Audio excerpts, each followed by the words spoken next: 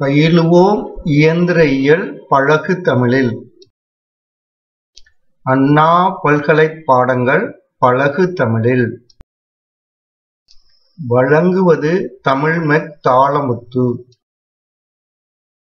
Hi students, இன்று ME6502 Heat and Mass Transferல 4th unit. இந்த 4th unit வந்து thermal radiation. அதில் மாடியூல் 4.16.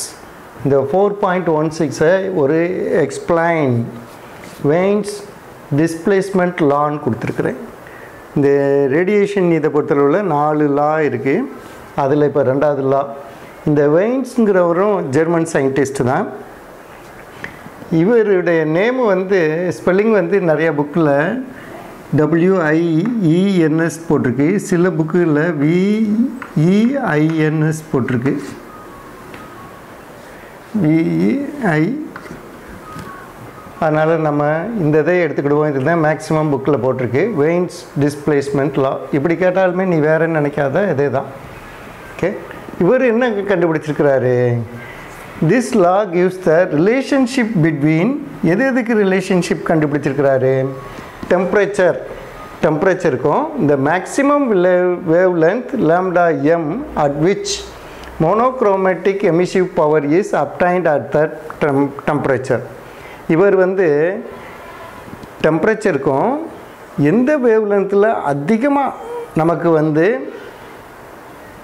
இந்த emissive power, black பாடியுடைய emissive power அதிகமாக கிடைக்கிது அப்படிங்கிறதுனுடைய ரிலேஷன்ஷிப்பையும் அவர் பார்த்துருக்கிறாரு.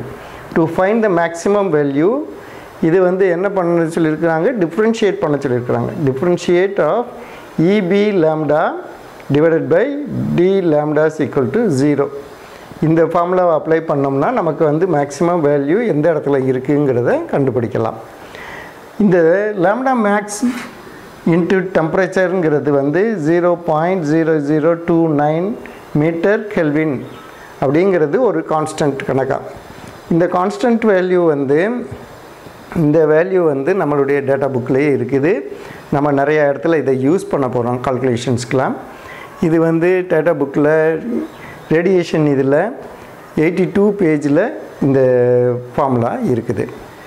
இப்போ lambda max is the wavelength at which monochromatic power of black body is maximum.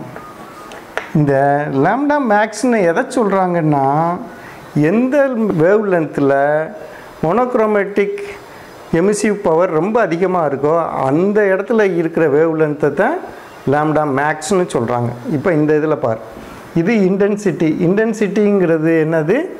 நம்மளுடைய emissive பவருக்கும் இது lambda வந்து 500லேருந்து இன்க்ரீஸ் ஆகுது. 500, 1000, 1500, 2000 இப்படி போய்கிட்டே இருக்குது. இதெல்லாம் என்ன இதில் இருக்குது?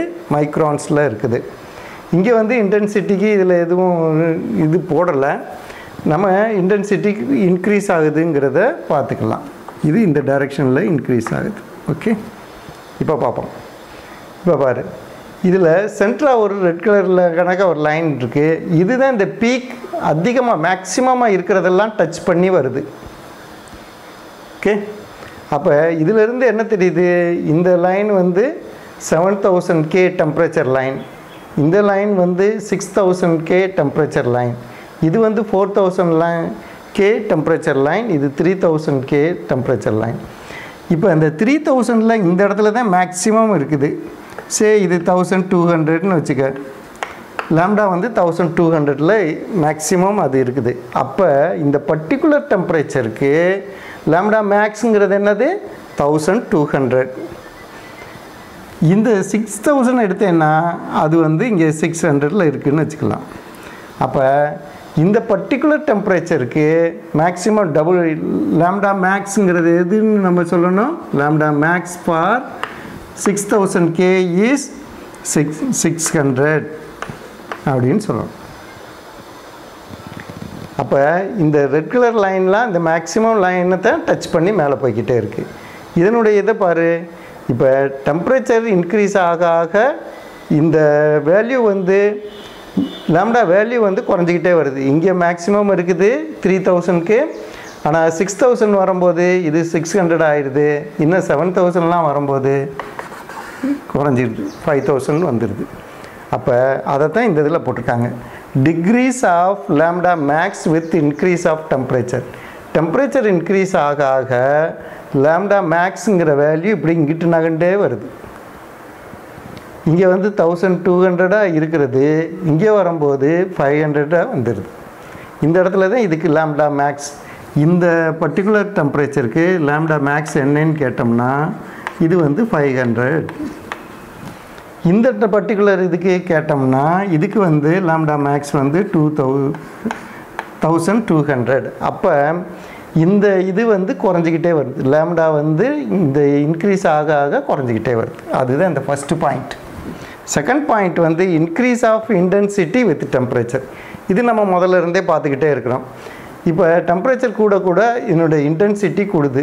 இப்போ 3000 இருக்கும்போது அதிகபட்சமாக இன்டென்சிட்டி இவ்வளோ தான் கிடைக்கிது. 4000 இவ்வளோ கிடைக்கிது, 6000 இவ்வளோ கிடைக்கிது, 7000 நமக்கு அதிகமாக கிடைக்கிது இன்டென்சிட்டி.